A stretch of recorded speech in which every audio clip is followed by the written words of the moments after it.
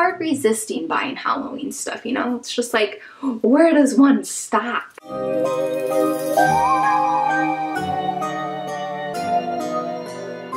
Hey guys, welcome back to my channel, Halloween Happy, where Halloween is more than just once a year. How's it going? In today's video, I'm going to be showing you my latest Halloween finds from Halloweening. If this is your first time checking out my channel, hi, my name is Sam. Are you excited for Halloween? Here on this channel, we always celebrate Halloween.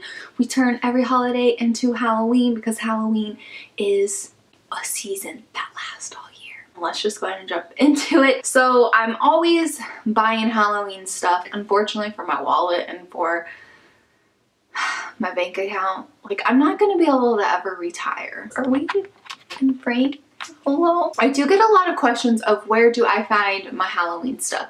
And guys, I'm telling you, go thrifting. Sometimes I get it because thrifting does take, let me sit up. I feel like, oh, and I'm wearing the same shirt in like the two videos you guys are gonna see, so I hope that's okay. But a lot of you guys do ask me, like, how do you find so much Halloween stuff? And I don't mean it to my own horn, but usually Halloween finds me. I know there's a lot of you guys out there that can relate to that. Like, Halloween just finds you. Definitely check out your thrift stores, yard sales, check online at like Facebook Market and all of that stuff. I mean, you'd really be surprised. Some of my favorite thrift stores are just like random thrift stores, like mom and pop thrift stores. And then I also like Salvation Army, Goodwill, Savers, although like Savers is starting to charge like a TJ Maxx, and someone needs to tell them they need to relax. I found this at Salvation Army. There was another item I was gonna get because sometimes, like,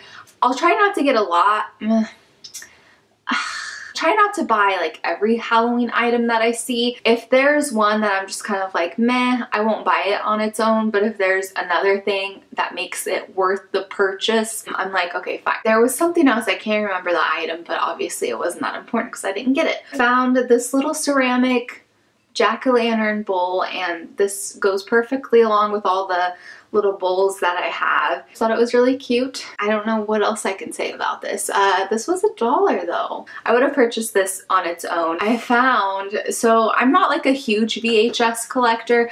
I will only pick up ones that, like, if it's Creature from the Black Lagoon or if it's Halloween, or Halloween. Found the VHS of Double Double Toil and Trouble with Mary-Kate and Ashley Olsen. Found this and I was like, do I need this? I don't need it. I didn't need it, but whatever, it's fine. Good old Double Double Toil and Trouble. Let me know if you guys have seen this movie. I'm sure if you're a Halloween fan, you have totally seen this movie, and it's probably a yearly watch for you and probably a monthly watch for some of us, right? It's a good one. Found a few fall and Halloween magazines. This first one is Country Living. It's an October issue from last year, 2018, but this one's just more like fall. Here's the cover of that. Did see a magazine of like Halloween quilting for this season, so that made me so excited. I can't wait to buy all the Halloween magazines. Do we have anything cool in this one? Oh, this one made me hungry. I loved like going into the doctor's office and then they would always have like the fall and Halloween magazines out, and I'd be like, oh yeah, I'm fine with waiting 3 hours. Like, this is totally okay. Got a little article about a barn party, the witching hour. Yeah, definitely check your thrift stores for the magazine area and like the books and stuff. And yes, we got some books, guys, don't you worry. Next is this Craft and Things, and this is actually from October 2001. Pretty decent shape. Little crafts, and this is like a little magic lamp that you can do. This one is a good one. This is actually Crochet World, and this issue is from October 1979. Is that not berserks? Like, are you kidding me? These dolls are kind of frightening, if I'm honest. Jack-o'-lantern doorknob cover. Can you guys see that? You crochet a little doorknob cover and it has bells. You know what that'd be good for? security system, am I right? This one is from Tim Preston. This one is called Pumpkin Moon. It's midnight on Halloween and something strange is happening. It's October 31st and something strange is happening all over town. The trick-or-treaters have gone to bed, but the spooky fun has just begun. Jack-o'-lanterns by the hundreds are springing to life, sailing off their porches to join witches and ghouls for the wildest Halloween party ever, all by the light of the glowing pumpkin moon. The illustrations in this are just stunning. There's one. When I saw the last page, I was like, whoa. This is weird. But here's the pumpkin moon. When I was driving, where was I driving? I can't remember right now, but I remember thinking about life and thinking about like just Halloween and like my path and all that stuff. And I looked up and the moon looked like a jack-o'-lantern. It was as if the universe put this jack-o'-lantern on the moon and was like, Sam, this is it. Like, you know, it was really weird, but it was beautiful. And so that just made me think of that. So yeah, it's kind of weird, huh? This one is Sing Along Holiday Stories, The 13 Days of Halloween. This is by Carol Green. It's just like the 12 Days of Christmas. You know? On the 6th day of Halloween, my good friend gave to me 6 owls a-screeching, 5 cooked worms, 4 giggling ghosts, 3 fat toads, 2 hissing cats, and a vulture and a dead tree. All of the days counting down to Halloween. It's great. I got this one thinking ahead for Halloween, Groggle's Monster Valentine. It's just a little monster Valentine book. I thought that was pretty cute. Groggle has been up all night making a Valentine's Day card. He finds the right heart-shaped leaves. Look at that. A Halloween scare in Boston. I thought that was quite fitting with me being in Salem and Boston not being too far away. On Halloween, when ghouls and ghosts, beasts and banshees, vampires and witches are on the prowl, are you prepared for the scariest night in Boston? There you have some witches at this baseball stadium. How fun. I Am a Witch's Cat. This is by Harriet Muncaster. My mom is a witch and I'm her special witch's cat. So cute. Okay, every good witch needs a black cat. This is the story of one special cat and her good witch. A perfect twosome whether they are mixing potions, growing magical plants, or dreaming of wild broomstick rides under a full moon. Little jack-o'-lantern teapot. Isn't that cute? Halloween. So are you ready for Halloween with wolves, witches, and everything in between? Bunch of different little like poems slash stories. This cat's kind of sinister, right? Called Halloween Sky Ride. It's by Elizabeth Spur. She looks so happy. The skeleton soon hailed her. His bones could use some meat, he pled. Please, I'm so hungry. I rattle head to feet.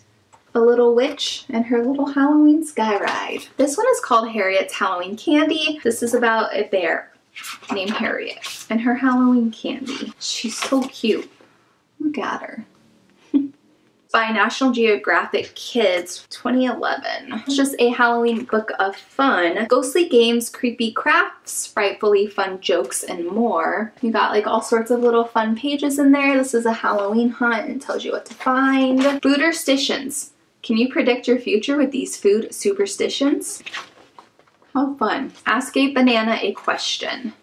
Need an answer fast? Pick up a banana and ask it yes or no question. Fill the banana and then make one slice near the end of it. If the lines in the center form a Y, the answer is yes. If not, the answer is no. This is how I should base all my life choices. Wish upon a slice of cheese. Find out when your dreams will become reality. Make a wish, then cut one slice of a block off Swiss cheese. Count the holes in your slice to find out how many weeks may pass before your wish comes true. I mean, it pretty much has everything, you know? This one is The Very Fairy Princess, a spooky, sparkly Halloween. This one is by Julie Andrews and Emma Walton Hamilton. Look at her. It's time to find the perfect costume. So that's it for books and magazines. I ended up finding this wicker wreath. This reminds me of the Halloween ones that you can find for like $30. I probably will do a video about this. We can HIY a spooky wreath. I'll only be spray painting this black, and then you can always throw like the little picks in it to make it spooky. I think I just got this for like $5. Actually, it's probably $4. I love collecting any kind of table runners, table placemats. I have a bunch of them. They're really nice because you can use them on shelves and dressers, like in your bedroom, in your office, to really bring more of a Halloween spirit to your space. So they're not just for kitchen tables. Like you can put them on nightstands, put them on the coffee table. But I found this set of 3. Look at how cute these are. Got this Halloween plaid with all these little cute characters. You have cats, skellies, jack-o'-lanterns. Kind of just switch it up from the other placemats that I use every now and then. So yeah, like they're really cute. Adorable ceramic plate. This is from Gatesware by Lori Gates. I don't know like what year this was or anything like that. It's a little jack-o'-lantern snowman. Look at how fun that is. I don't even think I realized it was a snowman until once I got home. I was just paying attention to everything else. But I love it so much, and I will definitely be using this. For what? I have no idea yet. No idea. 2 cutest little glasses. Posted it on my stories or on my feed, I don't remember. But a lot of you guys were like, where did you get that glass from? And I'm like, I thrifted it. I'm so sorry. Like, I don't know where it's from. They're so cute. I love how tall and slim that they are. And it just has the little ghost on there, and then it has the words boo, and it just has like little different ghosts with silly faces. Hocus pocus, you need to focus. So you can just see the little ghost faces, and it says boo.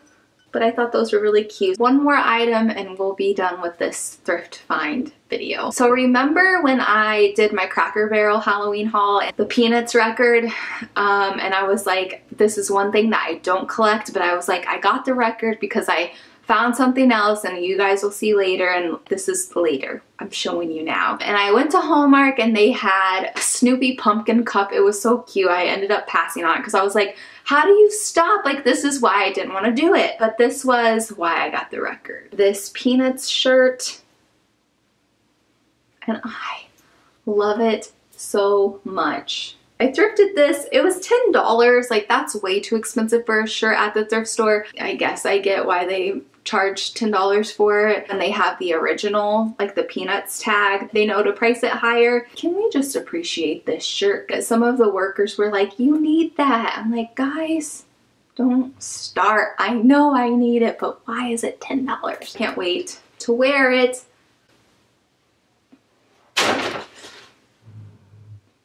That's it for this Halloween haul. I hope you guys liked these items. Let me know what some of your favorites were. Tell me something good in your week. Tell me something good in your day. If you guys want more Halloween Happy and want to know what I'm up to or what I'm doing, don't forget to check me out on Instagram. It's Halloween Happy. All my social media links are listed down below. If you liked this video, don't forget to hit that thumbs up. As always, thank you so much for watching. I really, really appreciate it. I love you guys so much. I hope this video finds you having a Halloween Happy kind of day, and I will see you guys next time. Bye.